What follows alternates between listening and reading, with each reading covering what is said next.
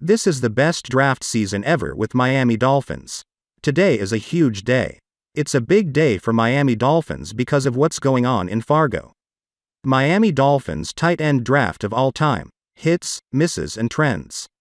Have a look at new WR prospect for Miami Dolphins in 2021 NFL Draft.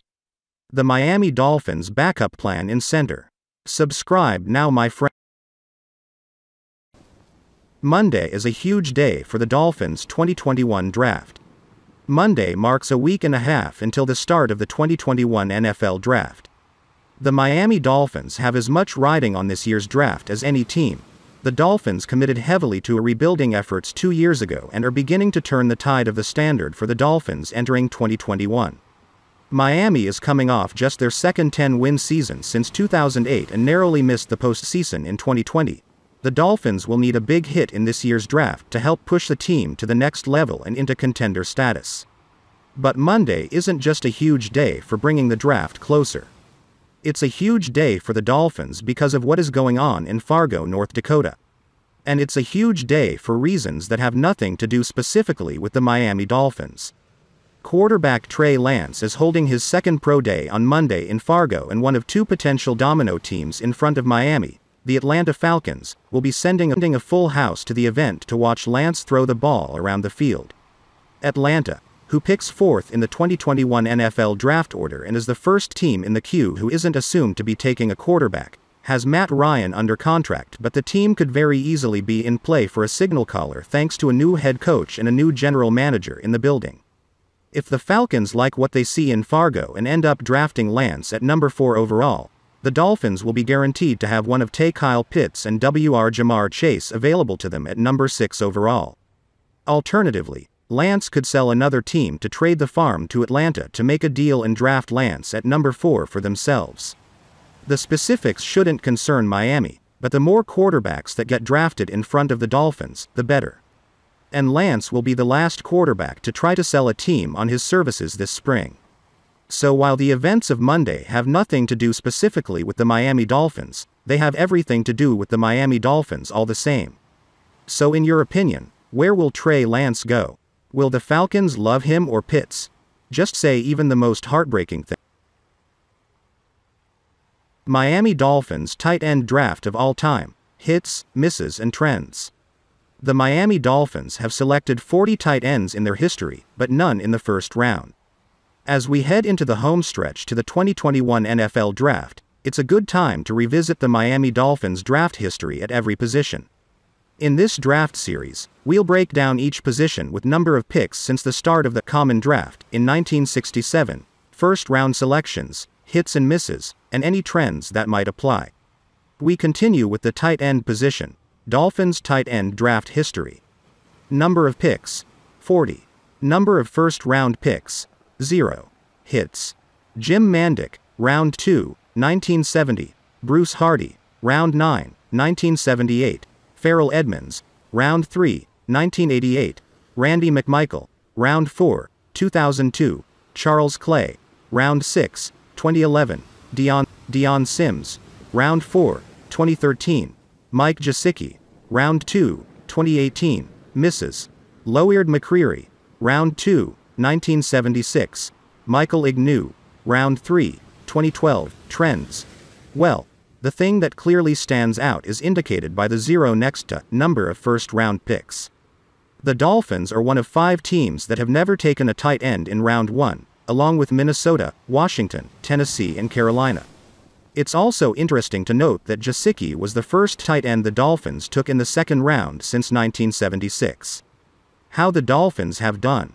While Gesicki could be on his way there, the Dolphins truly have never had a dominant tight end in the mode of a Travis Kelce or George Kittle or Darren Waller. The only player at the position drafted by the Dolphins to make the Pro Bowl was Farrell Edmonds, who was selected twice long before he became the father of 3 NFL players: Tremaine, Terrell, and Trey. Interestingly, the Dolphins neglected the tight end position during Dan Marino's Hall of Fame career, with Edmonds the only player drafted before the 4th round. After Edmonds, the Dolphins also got good mileage out of Randy McMichael as a 4th-round pick and later Charles Clay as a 6th-round selection. But even though Gesicki could be on his way and the Dolphins doubled up with solid two-way, blocking and receiving, player Durham Smythe in the 4th round, the Dolphins have yet to have that major hit with a tight end in the draft. Maybe that changes this year with Kyle Pitts. Would you love this scenario? Just say even the crazy news prospect for Miami Dolphins in 2021 NFL Draft. If the Miami Dolphins draft according to expectations in 2 weeks, we'll be seeing the team welcome a new pass catcher into the fray with their earliest NFL draft selection. But Miami's bid to build the best supporting cast possible isn't going to be achieved with a single selection. The Dolphins have plenty of work to do in order to build out their receiver room and ensure quarterback Tua Tagovailoa has everything he needs to succeed. The Dolphins are currently looking to fill a number of needs, but the opportunity to take a swing at double-dipping with wide receivers will be tempting.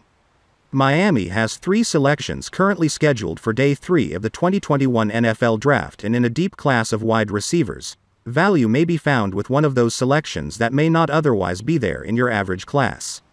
So which receiver would be appealing to Miami in the later portions of the draft? Auburn's Anthony Schwartz may be one to watch. Miami needs speed and explosive plays in order to take their offense to the next level, and few receivers in this year's class are faster than Schwartz. Credited with a 4.26s 40-yard dash at the Auburn Pro Day, this is a player who has ample speed and has flashed playmaking ability with the ball in his hands. Some of Schwartz's best work comes on plays similar to that of Jakeem Grant, as a vertical receiver and on designed touches in the quick game to allow for run after the catch. His straight-line speed is easy to grasp when you realize his background. He's a highly successful track athlete. And because he's a bit raw as a route runner, there should be a window to secure Schwartz's blinding speed and potential later in the draft. So while the opportunity to target Schwartz shouldn't define anything Miami does earlier in the draft, if he's on the board for the team in Day 3, he's certainly worth consideration given what Miami does and doesn't have secured long-term in the receiver room. So, does Anthony Schwartz deserve? Will Dolphins? The Miami Dolphins backup plan in center. From all indications, the Miami Dolphins do not appear to be finished with retooling their offensive line. We saw Miami end up starting 3 rookies along their offensive line group by the end of 2020, an indicator of just how little pre-established talent existed up front, but also a cause for optimism down the road. And then the offseason happened, with changes guaranteed at center, with the Dolphins swapping out Ted Karras for Matt Skura in the middle. But the signing of Skura wasn't the only one the Dolphins were ready to make. The team had an offer to New England Patriots center David Andrews on the table after signing Skura, and they were reportedly ready to honor it. That interest in Andrews doesn't guarantee Miami will draft a center, but it does indicate that the team wants to upgrade the middle. An upgrade could be found courtesy of the draft at a number of turns. Alabama's Landon Dickerson is the most obvious fit for a number of reasons between his style of play, his stature and his prior working experience with Tua Tagovailoa.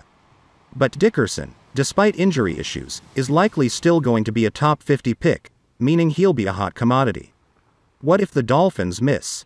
The next obvious connection is Wisconsin Whitewater's Quinn Miners, who the Dolphins coached at the 2021 Senior Bowl.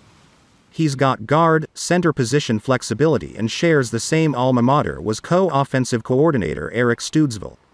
The NFL, like everything else, is a relationships business just as much as anything else.